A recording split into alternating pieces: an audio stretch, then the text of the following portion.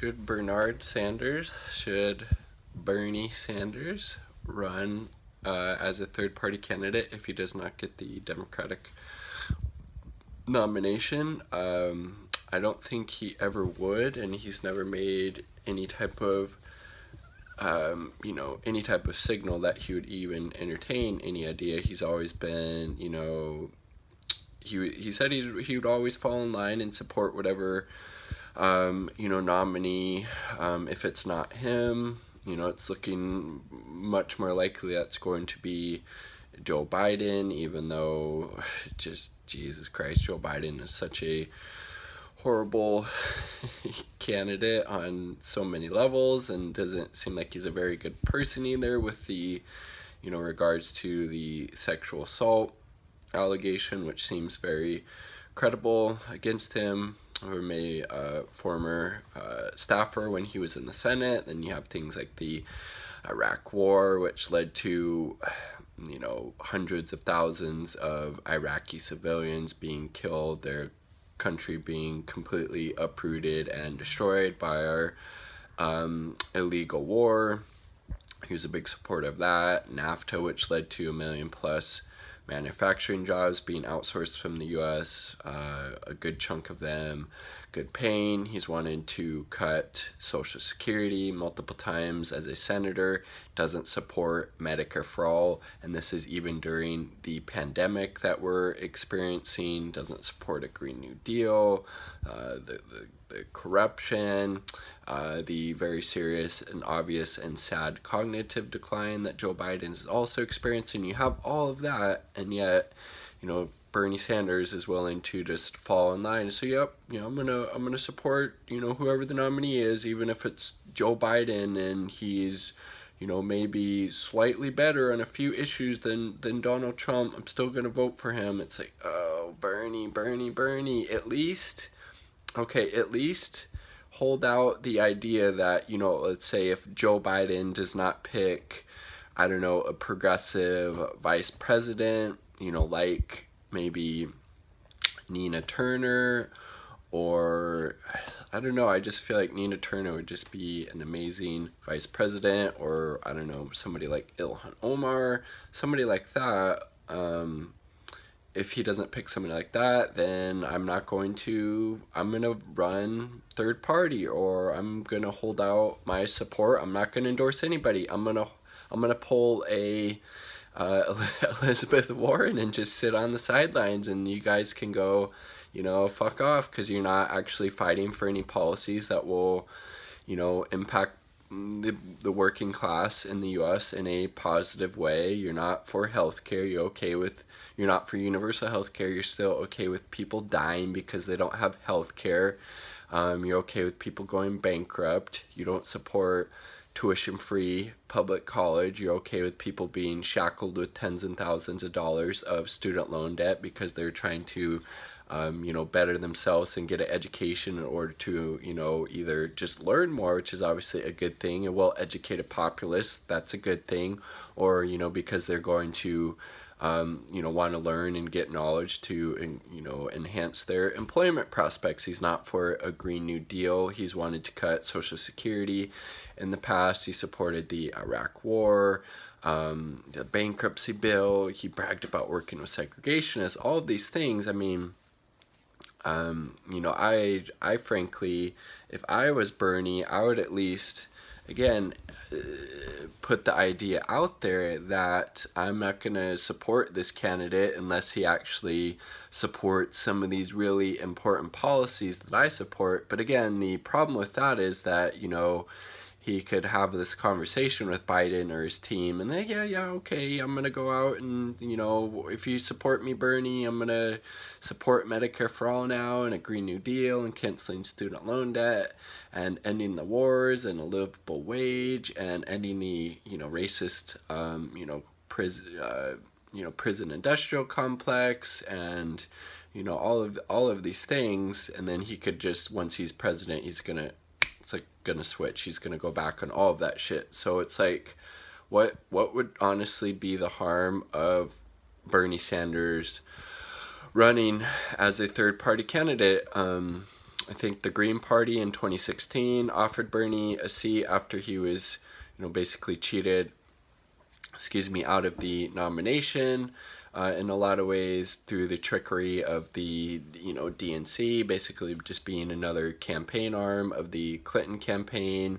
How people at CNN like Donna Brazil, I believe, who worked there and who's also part of the DNC, was feeding Clinton's team's questions before the debates that they had, and all of these things. Why would you be so quick to throw in your lot with the Democratic establishment when they've fucked you over so many times before, and aren't willing to stand up and fight for any of the things that are really important to Bernie from a policy level, like universal health care, like a Green New Deal, like canceling student loan debt, like ending the wars, like reining in Wall Street, like a Green New Deal, like a livable wage, like expanding and protecting Social Security, etc., etc.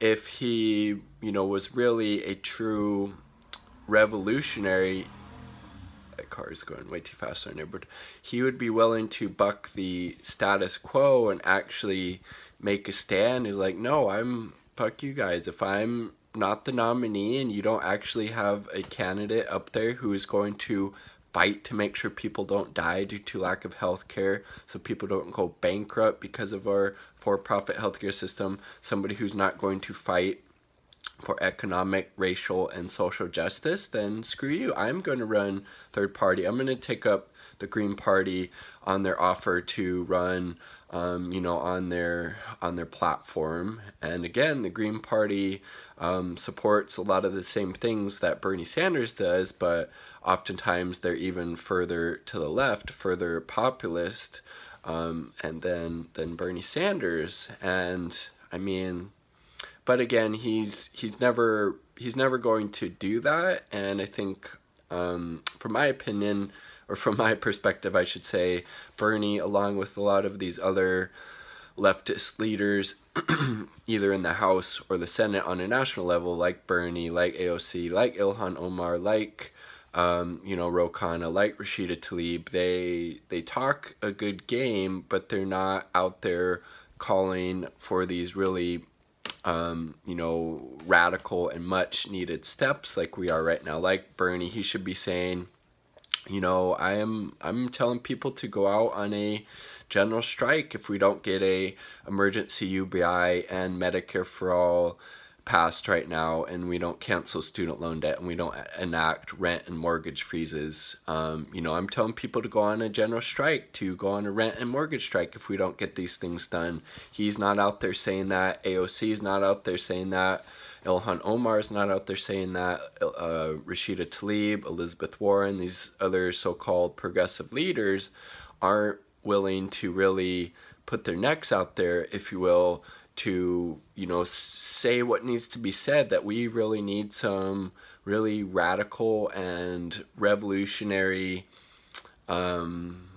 just policies and people who are willing to advocate to really throw a huge wrench in the system in order to get the things that we need. Again, this is during a pandemic. If you're not willing to take a stand right now during the biggest economic crisis that the United States has experienced, at least, compared to the Great Depression, and potentially it could be worse with the unemployment levels that some economists and even people within different Federal Reserve banks are saying it might get up to 30%. The high during the Great Depression was somewhere around a little bit under 25. If, Bernie and Ilhan Omar and, all these other progressive leaders aren't willing to call for these, what might seem like radical measures, but are much needed in order to, exert some influence, exert some force on the political establishment to actually get these things done that people really need in this time of need. When are they going to do it? So it's like Bernie, really, you talk about, wanting to lead this political revolution and, really fighting against the Democratic and Republican establishments. But when the rubber hits the road, he's not willing to really put his neck out there and say what needs to be said. And, I'm not the only one who's obviously pointed this out, and there's people with much bigger platforms like Jimmy Dore, who's really been hammering away on this point, and as well as people like Kyle Klinsky of Secular Talk has also made the point that these leftist leaders, when it comes to, really just, taking a radical and revolutionary stance in this pandemic, in this economic and public health crisis, they all supported that horrible, stimulus plan that gave $4.5 trillion, to bail out these huge, massive corporations, while, the average person in the U.S. just got crumbs, if that. And that's even, months down the line that they might be seeing those crumbs at best. So, again, we need to hold these so-called progressive leaders accountable, and I just see a lot of failings from them right now, and it's really disgusting and discouraging from my perspective, because again, if you don't have the political courage during a pandemic as a so-called progressive leader, whether it's in the House or the Senate, what's the point of electing you if you're not willing to stand up and fight for what's right, to actually, make sure the average person in the U.S. has, a UBI, so they're able to pay their rent, pay their mortgage, put food on the table, pay their car notes, etc.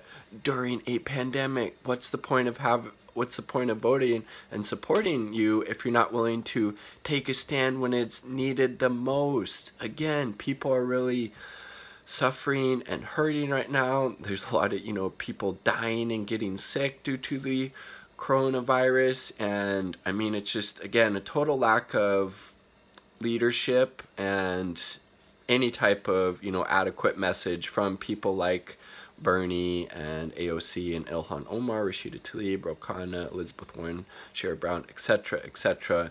And so, I mean, that's just another example, again, of why Bernie Sanders isn't going to run as a third party. He's beholden to the Democratic Party. He doesn't want to rock the boat at all. And, that's what he would have had a lot of leverage if he, at the outset, had said, I don't know. Like Trump did the same thing during the 2016 Republican primary. He was basically saying, I don't know if I'm going to support the Republican nominee if it's not me. Bernie should have said something similar and said, I don't know if I can support them if they don't get on board for Medicare for all, Green New Deal, canceling student loan debt, livable wage, ending the wars, legalizing weed, taxing Wall Street, a wealth tax, getting all nonviolent offenders out of prison, etc., etc. Totally getting rid of the U.S. empire. We have, over 700 bases around the world. But yet we can't give, health care to our citizens. If the nominee, if it's not me, if they're not willing to support those things, I don't know. Maybe I won't support them. So again, we really need to hold these so-called progressive leaders accountable when they fail in these really huge ways. And in my opinion, this is one of the ways that Bernie has failed, is that he's not willing to speak truth to power in this context, and he's not willing to go out on a limb. It could obviously hurt him, politically and, whatnot, but sometimes, you got to be willing to, put your political career on the line, I should say, for what is right. And obviously, making sure that the Democratic nominee is actually in support of a lot of the policies that you support. Seems like that would be kind of important, Bernie. And again, just the same thing with what's going on right now during the pandemic. Bernie's not out there, and none of the other progressive leaders out there aren't calling for a general strike, aren't calling for a rent strike, aren't calling for, all of these things that, could potentially leverage, some outside leverage to force the political establishment to actually address the needs of the people during this pandemic. So those are my thoughts. I would love to hear yours about, Bernie running third party, why he hasn't, if he should, as well as the total lack of any type of real leadership right now from the progressives with regards to this pandemic and the response to it. Leave your thoughts in the comment sections down below. Please subscribe if you haven't already. Peace. Much love.